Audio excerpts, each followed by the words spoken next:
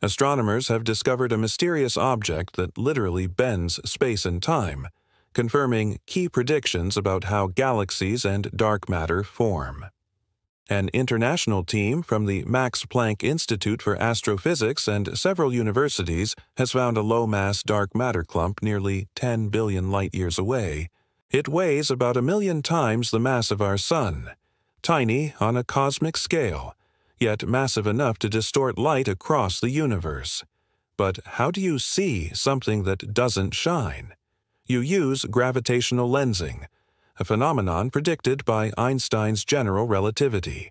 When a massive object sits between us and a distant galaxy, its gravity bends light, creating arcs or even full rings of light, the famous Einstein rings.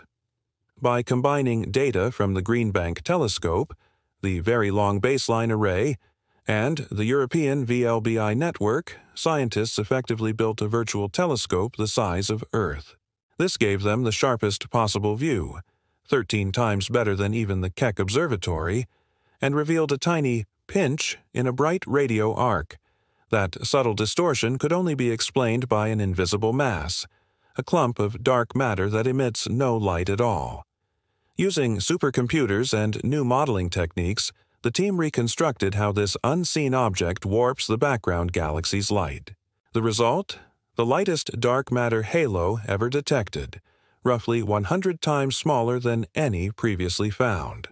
This discovery supports the cold dark matter theory, which predicts countless small clumps scattered through space, the invisible scaffolding of galaxies.